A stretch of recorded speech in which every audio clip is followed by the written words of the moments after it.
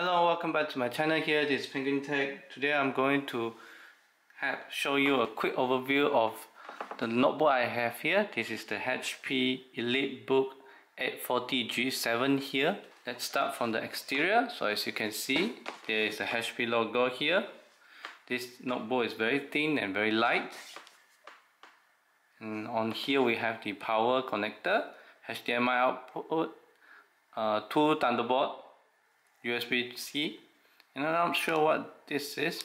Could be a reset button, but if anybody knows, let me know down in the comments below. Nothing here. And then on the left side we have the smart card reader, 2 USB 3, and headphone and microphone combo jack, as well as Kensington lock. And also nothing here aside from the Elitebook logo here. So the entire body, as far as I am concerned, is made of aluminum, except for this piece of plastic here. This does sound like just plastic. And we have 2 long rubber feet here, one here and here. And here are some grills for the fan to take in air. And I guess to open this laptop you have to unscrew all these screws here. So we have around 1, 2, 3, 4, 5 visible, maybe some hidden under the sticker or here. So this laptop has a 53-watt battery if I'm not mistaken, and HP says that this battery should last more than 10 hours. It is also very light at 1.34 kg, so it makes it very portable. There's also a 1.44 kg version, and here is its power brick here. So it's a 65-watt power brick, and here is the connector itself. So without further ado, let's take a look inside when you open up the laptop. So as you can see, you can open up this laptop with one hand. So this laptop has a window hello support, and we have the webcam HD here, and there's also a privacy thing here that lets you slide open for your webcam, or also slide close the webcam. And also, if you're using your webcam, there's a LED indicator right here. So as you can see, the bezel is very thin. I'll show you the bezel once I turn on the laptop. And so as you can see, here is the chiclet keyboard here. It is very nice to type on. The sensation is good, and it has Bang and Olufsen speakers here on both sides here, which sounds very clear and good. There's also your mouse pad here. You can also click on the bottom of it. There's also key on top of it, and here you can see there's a small nipple here. So this laptop comes with a 14-inch full HD IPS display that has accurate color.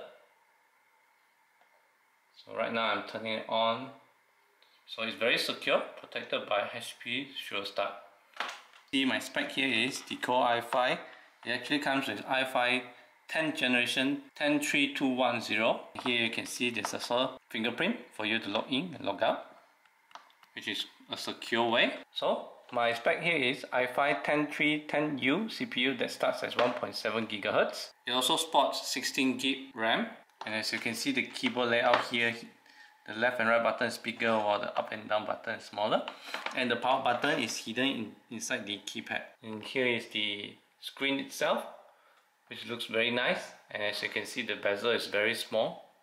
Only the top and the bottom are larger. As you can see, it works very fast. Everything looks very fast and good. And the system is very responsive.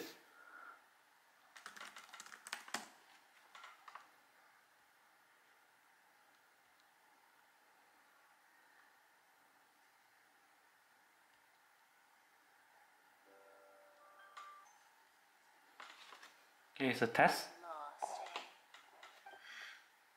Yes, I have. Why can you not trust your people and in the power of their ambitions? These ambitions have transcended space and time. They are something that no one can snuff out.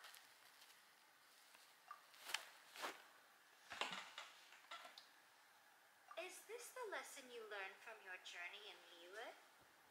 There are nations where humans cast their god aside and stride forward. So are we to just abandon the notion of progress for the sake of wishful thinking? You and I have both witnessed the great loss that progress can bring. Eternity. Eternity is the only way. When lightning flashes, it casts a shadow.